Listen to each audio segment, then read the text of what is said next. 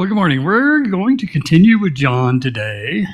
I'm kind of excited to get to this part and a little intimidated. As we've talked about, we're going to be starting with 13 today. We'll be covering 13 and 14. But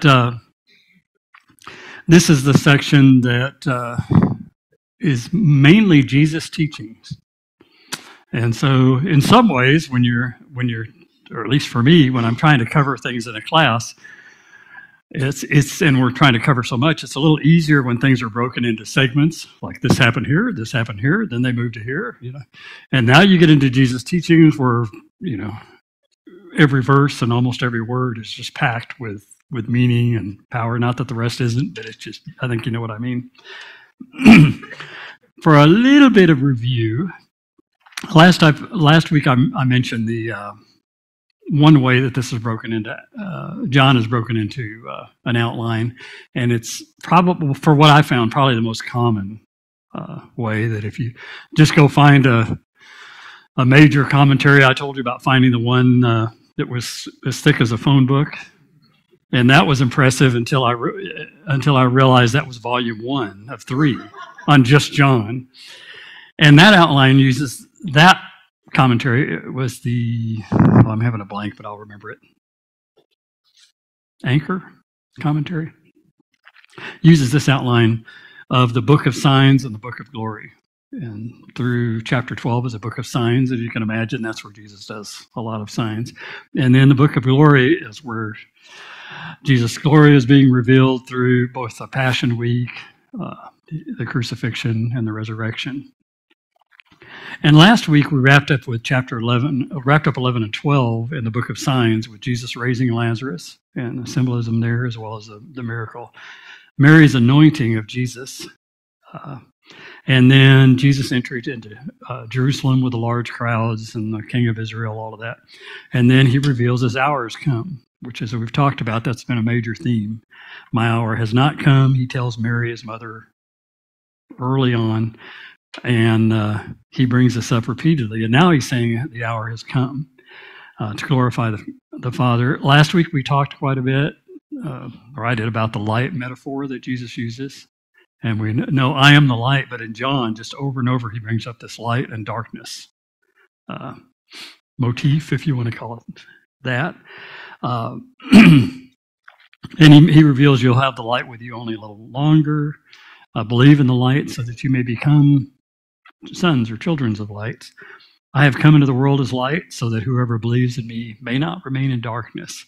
And I wanted to emphasize that today, even though it's not a major theme in these two chapters, but there is a place that I think is pretty neat. And so we'll get to that. And in 13 and 17, is, like I said, it's mainly focused on Jesus' teachings, and this is to his closest disciples. One thing I've thought about as I've looked at this is how a lot of these teachings aren't new to us, or in John. He's reinforcing a lot of things that he's already taught, and he does have some new things that he throws into the mix. But the thing that I thought about is, perhaps it's because of watching The Chosen in the last few months, it just reminded me to think about all the hundreds and perhaps thousands of hours Jesus spent with the disciples, walking along the roads, all those times that they went to Jerusalem, but that was not just a walk in the park. It was 30, 40, maybe more hours of just walking together. And all the nights they spent around campfires, maybe, hundreds, probably, more than likely, where they just talked with Jesus. They listened, they asked questions. And you can imagine, as they came to this, a lot of these were probably repeat to him. And there's some people that look at this, I'm not one of them, but they look at this section as, excuse me, pulling on my microphone here. The Transforming Word calls this a Jesus' farewell sayings. And was kind of struck in there because I'm always looking for outlines or how to break things up. He said, really, there's no structure. The commentary says in that. And it's almost like a collection of sayings. So it's best to focus on themes. Well, I'm still looking for organization because I like organization. And other authors had different views, but I was struck by that. But whether it's a collection of sayings that were put together or one discourse, I tend to go with that because that's the way it was written and given to us. It is interesting to ask, to me, why these things did he emphasize here or re-emphasize over and over. And we could spend time on that, but I'll just leave that as something to think about. And just a reminder, in 13 and 14, we have almost 5 chapters of Jesus talking, if you will. And we're going to stop at a few places where the disciples ask questions and have some discussion there. But chapters 13 and 14 are at the Last Supper. Even though it's not real specific, we can know from the other Gospels there. And then at the end, as we'll see in 14, it ends, Jesus said, let us rise and go from here. And the next 3 chapters, he continues his teaching, and the assumption is this is on the way to Gethsemane because it's evening, and that's where they end up with the arrest. So we have 3 chapters of Jesus teaching just on the way to Gethsemane, but it's all one big discussion with the disciples. So today we're going to hit 13, 14, as I said. 13, well, my hope is to cover, I'm plan to cover 13, most of 13, and then I wasn't quite sure how to teach the last part of 13 and 14 or how to organize that, so I'm going to let you guys do that. So we're going to have a little discussion on that. So if you're the type to read ahead, go ahead. And 13, we start with, now before the feast of the Passover, when Jesus knew that his hour had come to depart out of the world to the Father, it says, having loved his own who were in the world, he loved them to the end. Just a neat, we could spend all class on that. That's pretty. And then down in verse 3 is another, just to me, just really powerful. Jesus, knowing that the Father had given all things into his hand, and knowing that he had come from God, and knowing that he was going back to God, rose from supper, and he proceeded to wash feet. I just think of those. I mean, you've heard lessons on those. It's just knowing that the Father had given him all things, that he had come from God and was going back to God. And what does he do with that? What an amazing intro into the idea of serving. Anyway, it's just really powerful. So, but as we do, we're not going to spend any time on that, and you're welcome to comment at any time, but later. But he rose from the supper and he washed feet. But notice I skipped verse 2. Sandwich in between these two, just wonderfully powerful, just moving statements. During the supper, when the devil had already put it into the heart of Judas Iscariot, Simon's son, to betray him. And then it continues, Jesus knowing the Father. You've got this little statement about Satan and Judas. And John has been doing this, and he's really going to do it in this chapter, where he just slips in these little things about Judas and one that's going to betray Jesus. It's almost like if you've seen a movie, everything's rocking along, but in their background there's this character or there's music that pops up. In Mel Gibson's The Passion, you see there's a scene when Jesus is going to the cross where there's, in the background, there's this evil character that just kind of is moving along in it. If you want to get really astray, what I think of is the music in Jaws. You've got Bodump. Anyway, and yeah. And Satan entered to Judas. And then they go back to playing on the beach. And then, anyway, and then the little boy goes out in the water. Anyway. So it's kind of almost like that. So we're back to washing feet in verses 6 to 8. I don't want to go through all that, but as we know, Peter objects and says, "You're not going to wash my feet." Trying to be humble. And Jesus says, "Well, if I didn't wash your feet, you don't have any part of me. Well, then wash all of me." So Peter, being the impetuous one, jumps up, and eventually Jesus washed his feet. He teaches. And Jesus starts explaining in verse 14, if I, your Lord and teacher, wash your feet, you ought to do so for one another. Now, you're welcome. I mean, I would appreciate any correction on this. But the best of my memory, and I didn't research this real heavy, I think this is the first of time in all of John that there's a reference to one another or how you treat each other, which is so big. It just struck me because it's so big in Matthew. All the one another's, all this neat. And the other Gospels. In John, the focus has been focused on who Jesus is. And he's with the Father and one with the Father, from the Father, by the authority of the Father. All this with his identity and trusting in him, believing him, having faith in him, and building that. And you see that building. But there's just been no teaching, or very little teaching, if there has been, on this is how you treat one another. I just thought that was interesting, the shift there. And so he does this. And then he expands on this. A servant is not greater than his master. This is down around 16. And you are blessed if you do these things. So again, if you do these things to others, you're going to be blessed. So now he's shifting, and I won't say it's a total shift, but he starts feeding these in there. And this is with his closest disciples, the ones he spent all the time. And then we have this little Jaws music again, and Jesus refers to the betrayer, only it's gotten a little bigger this time. To fulfill Scripture, he who ate my bread has lifted his heel against me. I never really spent any time on that, but what I found is there is a verse in Psalm 41. Maybe many of you know it, and he refers to David. Think David's the author. Even my close friend. This is in verse 9 of 41. Even my close friend in whom I have trusted has lifted his heel against me.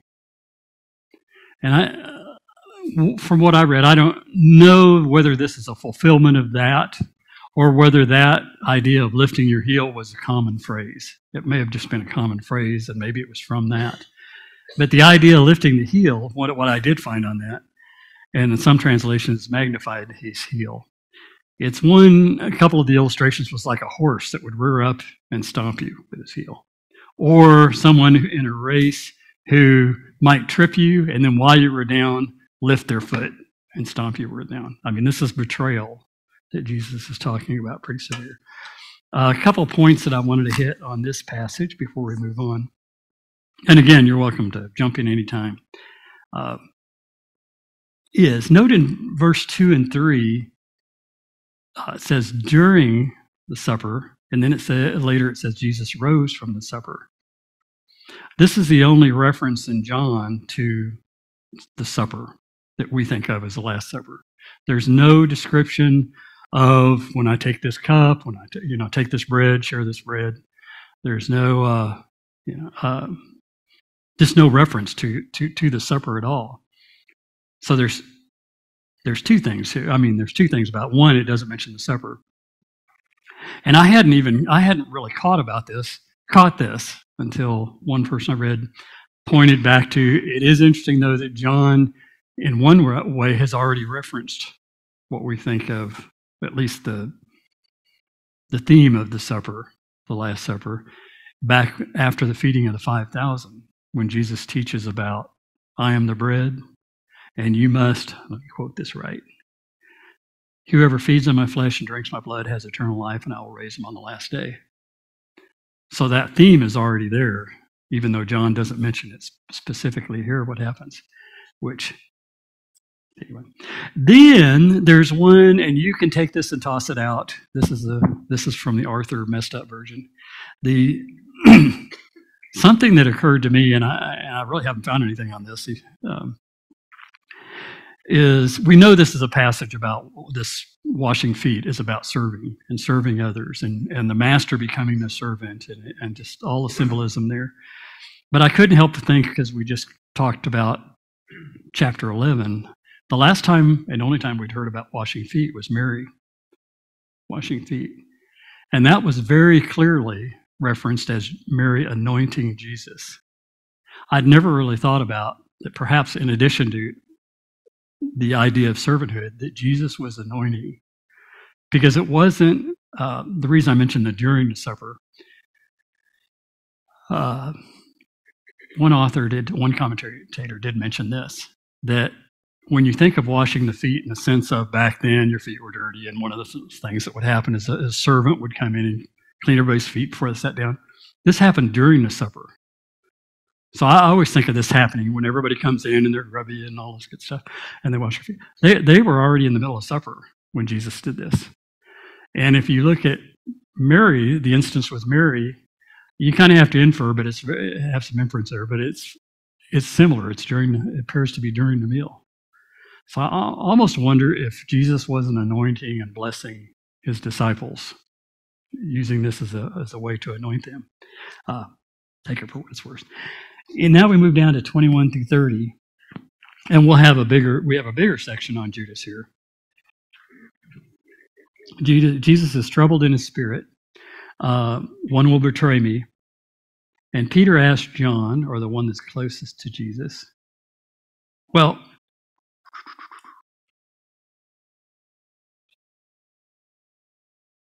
this again is just a Dave thing, so you can take it for what it's worth. Peter has already gotten in trouble in the supper, right? I kind of wondered why Peter didn't ask Jesus directly. Then it occurred to me, maybe, hey, he tells John, I'm already in trouble here. Would you ask you? No, I don't know that happened. And Jesus says the one who eats this morsel of bread will be the one, or if I did, I guess I didn't say this. Peter asked, who is it? Who's the one who's going to betray you? And then he gives it to Judas. There's a little bit of confusion to me on who knows and who sees this. But Judas took the bread, and here we have the reference again. Satan entered into him. And Jesus whispers to him, says to him, what you're going to do quickly.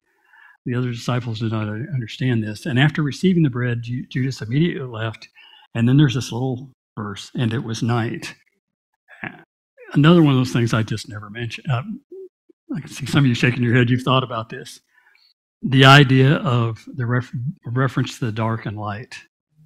And we can think of all kinds of things here. John, and earlier in John 3, he says, for everyone who does evil hates the light.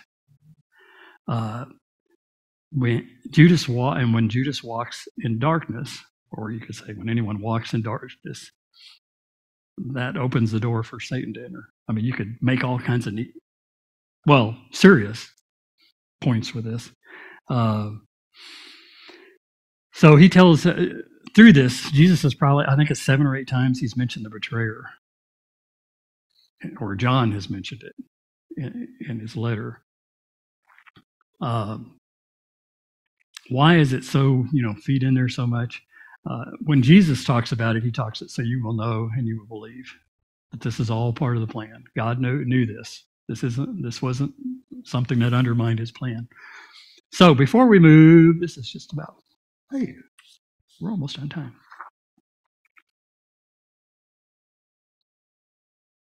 Before we move into this last section where we'll have discussion,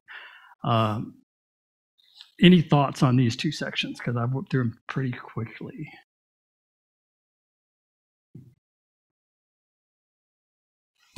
Gary. Something that I think I just noticed for the very first time ever.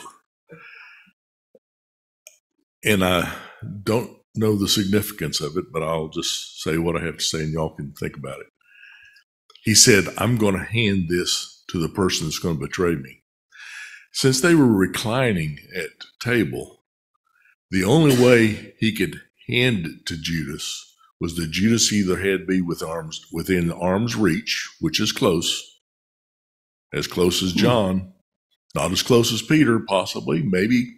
You see what I'm saying? Or he has to get up and go walk around and hand it to him. I think it's probably the first. Judas was close.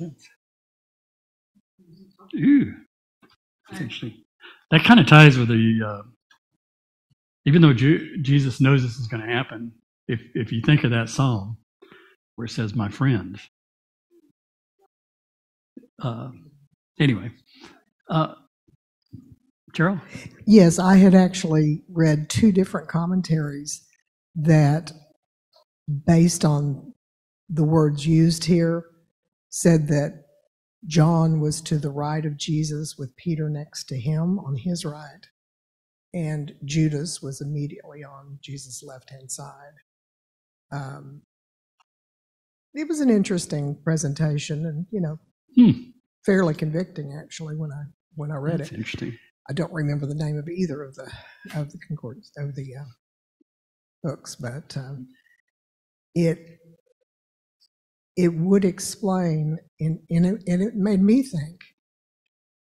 It's almost like Jesus was giving Judas one last chance to choose not to go to the dark side, having him there so close, and obviously, a personal interaction is promoted by that, by being chosen to sit next to Jesus. Those are neat thoughts together, to think of it that way.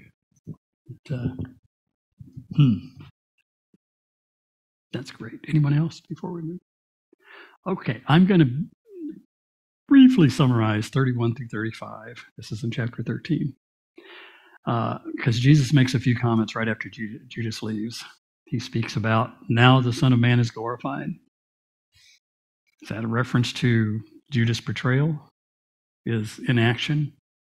I don't know. There could be other things. I am with you a little while longer. Where I'm going, you cannot come.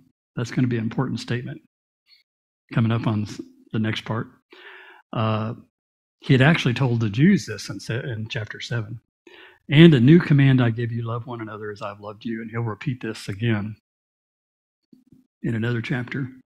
And by this, all will know that you're my disciples. So we have another section where he's talking about the one another. What I wanted to spend a little bit of time, we have 15 minutes maybe, is I joked about you all finishing the rest of the class, which is a little seriousness too, but this isn't a perfect way to frame this, but if you're skimming ahead, and I've highlighted in chapter 13, we have Peter at the end, and 36, we have Peter ask a question. Then in first part of 14, we have Thomas ask a question. Then Philip asks a question or makes a statement. And then Judas, not Iscariot, asks a question. So what I've done is I'm going to mention these questions, and these are all clarifications they're asking for. See if I can do this. Apologize to those of you on Zoom. I know it's hard to see the board. I'll try to repeat everything. What I put on the board is basically broke this into 4 sections with Peter, Thomas, Philip, Judas, which Carolyn came up with PT in your PJs. Which sounds worse than it is. It means exercise. Okay. Peter asked, and I've remembered because I was trying to remember which order. Now, who was the next? Okay. So, remember Jesus said, that I'm going to go away. And Peter says, where are you going? And then he has a follow-up question after Jesus answered, why can't I follow you? Because Jesus says you can't follow me. And then Thomas later on says, Lord, we do not know where you're going. How can we know the way? And then Philip says, this will make more sense if you're reading this right now, this section, because Jesus is pretty direct in his answers, I think. And Philip says, Lord, show us the Father, and it is enough for us. It almost seems like a detour, but I almost read it. I read it again in my skewed way of thinking. Philip is going, okay, I don't get any of that. Just show us the Father, and we'll be good. That's great. Which is kind of ironic because Jesus has talked about the Father just the verse before. And then Judas, when we get down to Judas, asked, Lord, Jesus has just said he'll manifest himself to them. How is it that you will manifest yourself to us and not to the world? And Jesus answers, and like was mentioned last week, and I can't remember, was it you, Gary, or Lawrence? One of you mentioned, Jesus takes these occasions to teach and broaden a lot of times questions or events. So it may not, some of these aren't necessarily directly in response to their question, but he goes through that. What I wanted to ask today, as you look through these, what would be some themes or major points that just stand out to you? And I will put those briefly on the board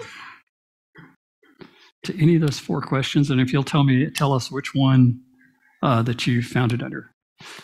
Lawrence. And we have a mic ready to pass around if you don't want to get up. Where he says again, I am in the Father's in me. Basically, we're all one entity here. And he reinforces that at this point. And which one was that? Which section? It's at the top of the page. Okay. What verse is this? 13, believe me that I am in the Father's in me, or else believe on account of the works themselves. I know that passage, but I'm not striking where it's at. Well, you're in 14:11, right? Believe in me that I am in the Father, and the Father is in me. Is that the right one? If it's not, yes, that's correct. Okay.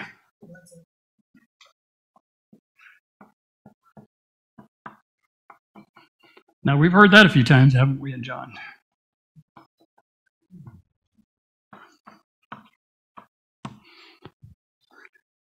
What else? I'll give you time to browse.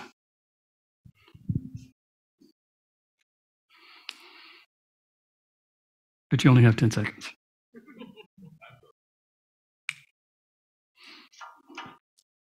I'll take a drink. That'll make you at ease. No, just any themes that you see in Jesus' answers that stand out to you. Don't be troubled. Where's that at? Trick question.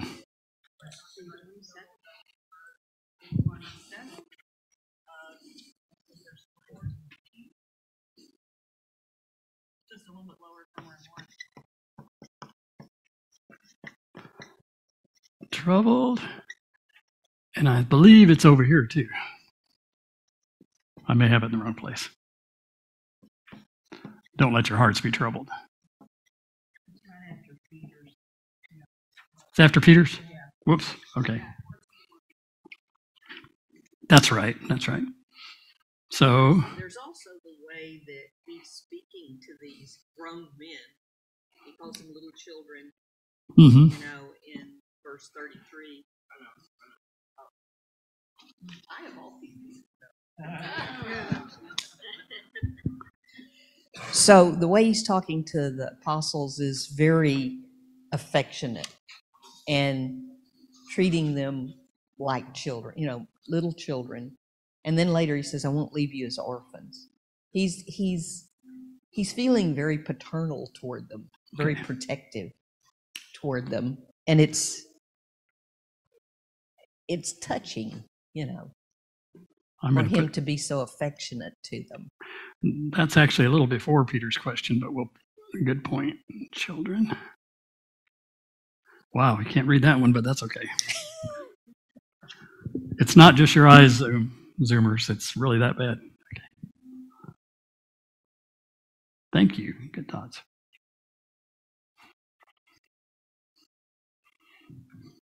Now, I have all these points, but it'd be better if y'all. Well, I'm sure this is not one of them, but one of the ways I would organize this section is Jesus is once again very clearly saying, I am God, I am other. We can't. I'm not staying here. I have to go, and you're not going now. I think the otherness is coming across again. In fact, the other Judas kind of comments on it. You're manifesting yourself to us. Why not to the whole world? I'm not of this world. That's not my mission. I'm going to write that over. Just not of this world. I think that's a big theme.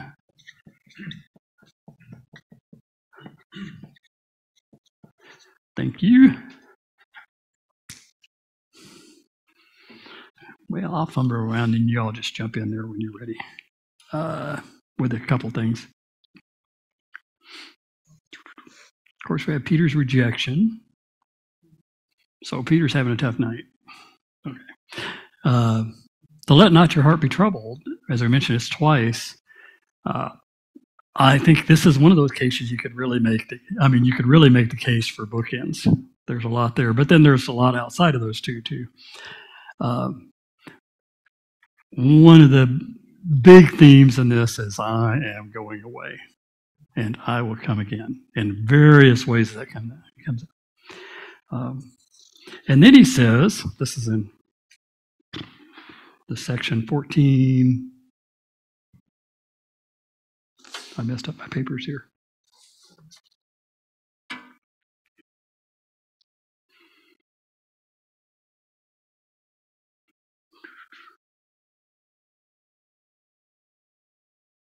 Oh, and 14:4, sorry.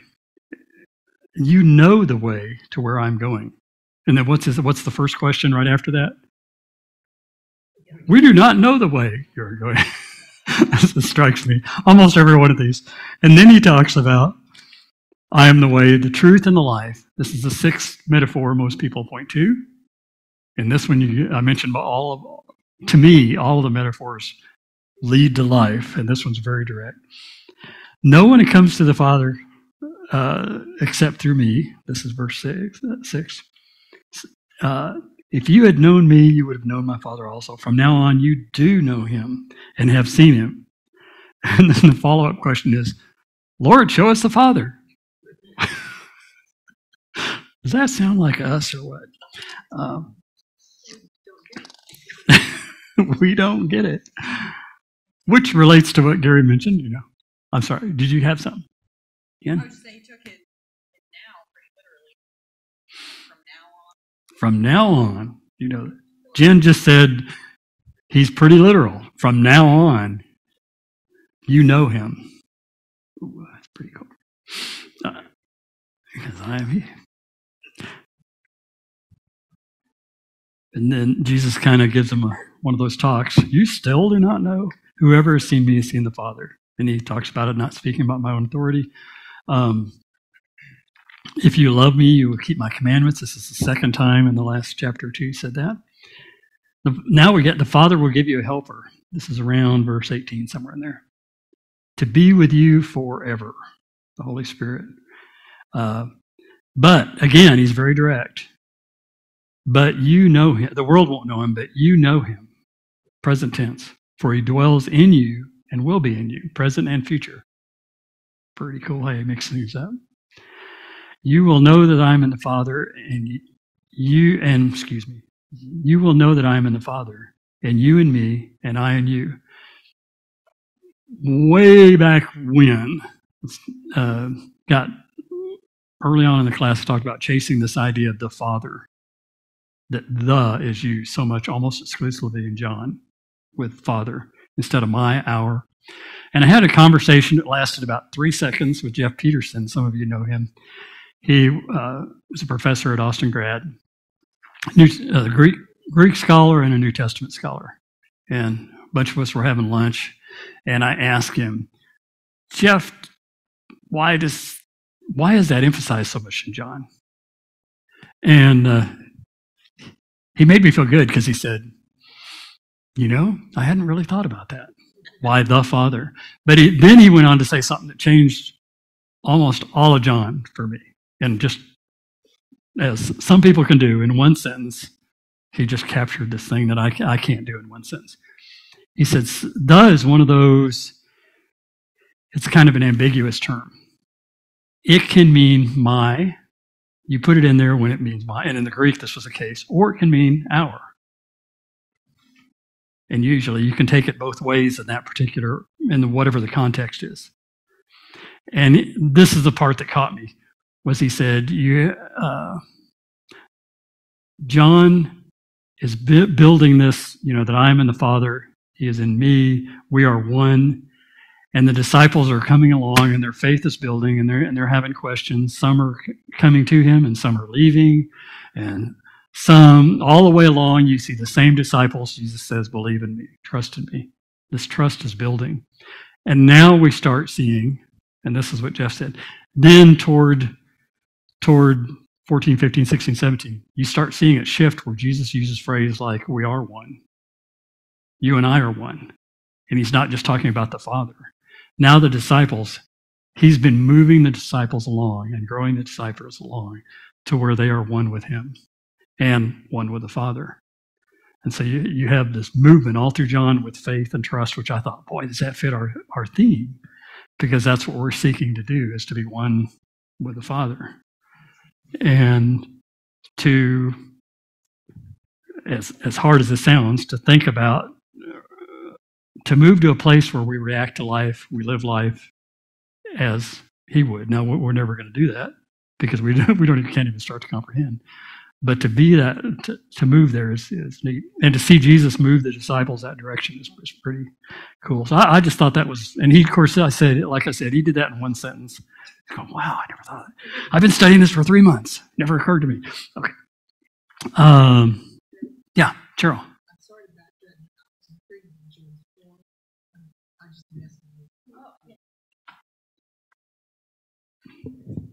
I was just intrigued with Jen's point, and I was going to read further, and I can't. Where is the "from now on" thing? I couldn't find it. I know we just read it, but I don't see it anywhere. If somebody could tell me, we can move on and just slip me the info later. From now on. 7. Thanks, Dale. I knew it, but I didn't know it. From now on, you do know him and have seen him. Really cool. Then let's see. I'm going to read this again in a minute, but I'll go ahead and say it. In verse 23, if anyone loves me, he will keep my word. Okay, we're familiar with that. And my Father will love him. And then he says, and we will come to him and make our home with him. Isn't that a cool thought? We will come with him and make our home with him. We're almost out of time. Then Jesus says, a little farther along in 20.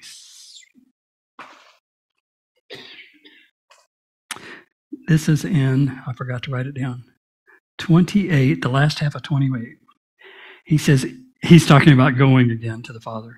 If you loved me, you would have rejoiced, because I am going to the Father. I thought about it. That, boy, we could spend, what a great sermon. I mean, to think about, probably one of the, I don't know if it's the hardest things since becoming a Christian to really internalize. Rationally, I can understand this. But the whole rejoicing when someone goes to the Father and really, really feeling that is anyway. Because just the idea of someone being with the Father, and that's what they're saying about, if you loved me, you would be rejoicing because I'm going to be with the Father. Now, I mean, he's with the Father, and of course we don't understand how all this stuff works, but he's going to be back with the Father. Well, anyway, I am going to close. Did you have a comment? Go ahead. I'm sorry. Yeah. No, I was just saying, I noticed last week, one of the things Danny was saying in the sermon, I think it was last week, was about King Jehoshaphat and how it mentions David as his father, even though David is clearly not his father, Asa is. Mm-hmm. So we can gain, so obedience equals love. Obedience equals family always, all the time, for all of us, always. It is not blood. It is chosen relationship. I just thought that was neat. That's a neat. Dave, can I just say one quick? Sure, go ahead. Yesterday we went to Houston for a memorial service for my sister-in-law's mother, and she had lived 90 years. She had her 90th birthday 2 weeks ago and was spry and active and for a 90-year-old. And then she just totally declined. But the thing that she did is she continually prepared all her life. She has been preparing her family and living just a beautiful example, her and her husband both, of God working through them in this, on this earth. But she kept telling them, I'm ready to go to heaven. I can't wait to go to heaven. Why hasn't God taken me to heaven? Wow. Prepare your life lived. I can't wait. And yesterday at the memorial service was probably one of the most rejoicing memorial services that we've been to. So. Wow. That's neat. Thanks for sharing that. That's great. I have been kind of enjoying ending class with some assurances or comforting words, which we've already discussed a lot of these. I mean, that's about as good as it gets, what Twyla was just saying. But I'm going to anyway, in my last minute here. In 14:20, I'm going to work backwards here because I'm going to, in 14:27, Jesus says again, let not your hearts be troubled, neither let them be afraid. And just a few things, and we've touched base on these in 14:3. I go and prepare a place for you. I will come again. And 7, we just talked about this. If you had known me, you would have known the Father also. From now on, you do know him and have seen him. So somebody stole my notes. I think that was Jen. I shouldn't have left these up here. In 16:17, the Father will give you another helper to be with you forever. And you know him, for he dwells in you and will be in you. 23, if anyone loves me, he will keep my word, and my Father will love him, and we will come to him and make our home with him. And 14:27, peace I leave with you. My peace I leave with you, give to you, not as the world gives. But so much assurance in this and comfort in this letter. Thank you. That's next week is 15 and 16. Thanks for great comments. And the bad comments too. No, thanks.